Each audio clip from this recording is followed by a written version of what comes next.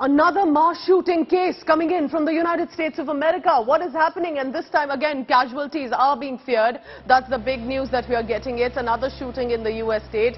5 people confirmed dead in North Carolina firing incident. In fact, including a police personnel, a cop, and 4 others have been killed in this firing. So what exactly happened in North Carolina? A man fires multiple rounds and ends up killing 5 people. 5 people dead in the state of North Carolina. Now, mayor has confirmed this news. Some of the visuals coming in from the screen. Remember, in the past few months, the access to weapons has been a huge debate in America, but the governments have decided not to really and put further stricter restrictions on that. Weapons are comparatively easily available, but it's the mass shooting one by one, whether in schools or on the streets in America, that's becoming a huge concern and a debate.